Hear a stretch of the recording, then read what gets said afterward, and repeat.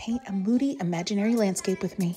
Dry paper and a wet brush with a little bit of blue, back and forth strokes, and then darker blue. Spray the paper above the blue and add peach and yellow. Let a heavy loaded brush of blue go back and forth on the paper, then add some purple. Vary your pressure here. Mix up all your colors to make a really dark color, and then start adding in simple mountains and trees. Use the side of your brush, the tip of your brush, and yeah, just make it up as you go. A simple stroke upwards, sideways will do the trick.